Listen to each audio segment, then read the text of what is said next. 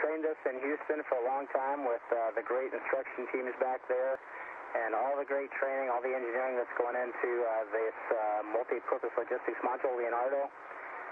Took it out of the payload bay with the Canadarm2, with a big robotic arm. Some views out one of the small bottom windows as the MPLM comes up to docking. It's holding about 15,000 pounds of goods to stow away into the space station. Later in the day when we got a chance to open it, the station crew was just wondering where it's all going to go, because there is just a great deal of goods in there. There are racks in there, there's science in there, and there are just a lot of things that we need to sustain science and living on space station. It's a nice view. You see sunrise back there. Just in the nighttime, we use a lot of illuminators and everything to make the robotics work. You can see the grapple fixture of the space station arm with the MPLM just above the payload bay. In the meantime, a lot of work being done around various places in the space shuttle and space station simultaneously. Here's CJ with a full water container. We make water as a product of generating electricity. As we combine our hydrogen and oxygen together, we get electrons and we get water. And the space station is more than happy to take our excess water, so we fill bags for them and transfer it over there. This is after some maneuvering of this Leonardo logistics module. We have it up now just below the nadir port on the space station and just ready for the install. So Krista and Frank were the ones setting up the MPLM for ingress there, and they're getting ready to do some work on the hatch. Tim Copra, who will be coming home with us on Discovery, also helping out.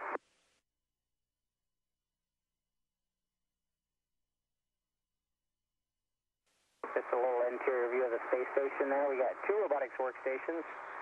The one called the cupola behind us there, and then the main lab robotic workstation that Mike and I are working on to get all the work done. Every once in a while we go take a look out the windows to see what's really going on outside. Otherwise we use multiple camera views and lots of other tools to help us see what's going on. The view right in front of me is a camera looking out the nadir port of node 2 as the CBM comes right up to it. Or the MPLM comes right up to it, excuse me.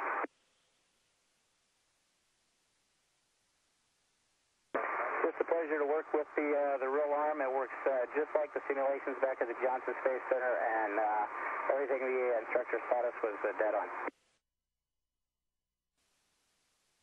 Here's Nicole and myself working to transfer an experiment. It's called MDS.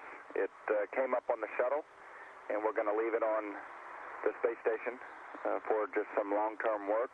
It's a powered payload, so there were some things we had to do as far as taking power off. Once that was done, Nicole used a locker tool that we have to unbolt it from its place there, and then we would take it over to the station.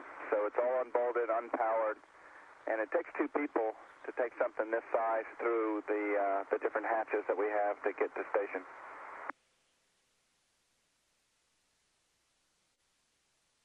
So we are going up through the airlock hatch where we're connected to the station, and you'll see how things open up a little bit once we get onto ISS.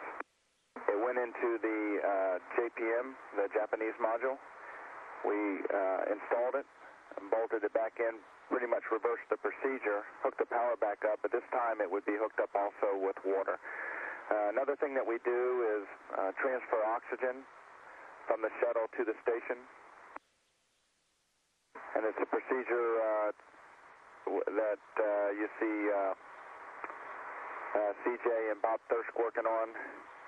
CJ's putting on his gloves. We never want to get any of the oils from our skin onto the connections with oxygen. We try and keep those connectors as clean as possible, free of debris, oils, anything that could cause a contaminant or actually could cause a fire.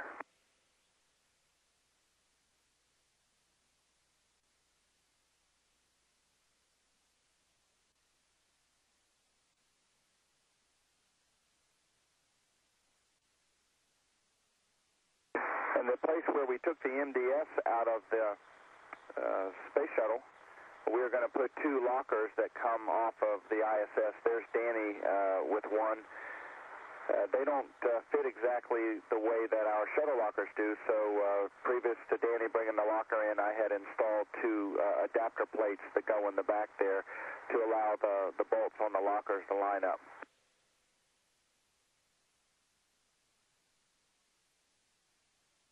It's always fun up on the shuttle order station when you get a chance to work with tools. We get some great training for in-flight maintenance down on the ground.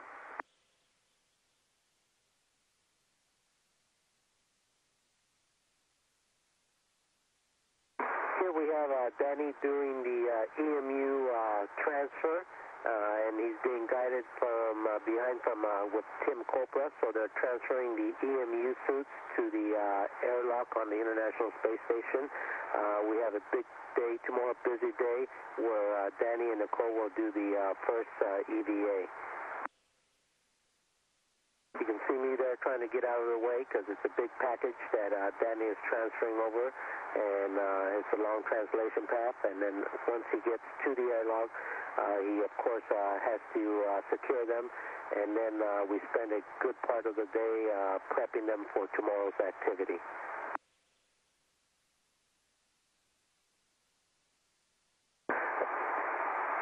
And here we have Krister and Frank DeWin getting ready to open the MPLM hatch.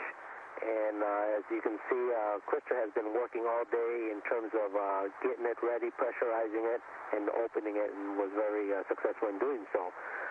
Over here, you can see Danny and Nicole prepping the suits.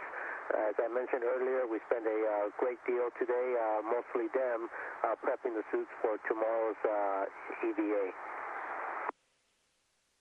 You can see Nicole making sure she has all her EVA tools and all her tethers and everything that she needs for tomorrow's activity.